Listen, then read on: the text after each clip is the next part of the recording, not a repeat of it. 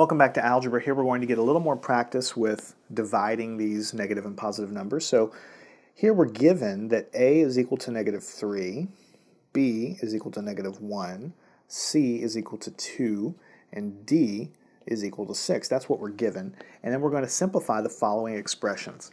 What if we have B plus 5 times C divided by 3 minus D?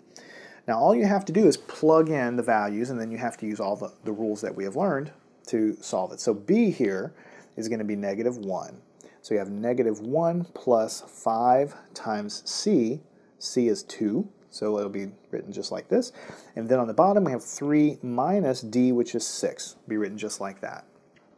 Now, remember order of operations. You can think of this fraction as there being an implied parentheses around this term and implied parentheses around this. So you have to do the top separately from the bottom first. Now inside the top, you have addition, but you have multiplication. Multiplication always comes first, so you have to leave that addition for last.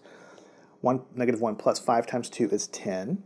On the bottom, the only thing there is subtraction. So 3 minus 6, you subtract them. 6 minus 3 is 3, but the larger absolute value is the negative sign, so it's going to be negative 3 on the bottom. Now we add the tops. We're adding mixed signs, so we do subtraction. 10 minus 1 is 9. The larger absolute value is the 10, so it becomes positive 9, and then on the bottom we'll have negative 3. Now we finally use the concept we've learned in the section, which is dividing. 9 divided by negative 3. We're dividing different signs, so the answer is going to be negative. 9 divided by 3 is going to give you 3. And that's the final answer. Now what if you have A times B times C divided by 1 minus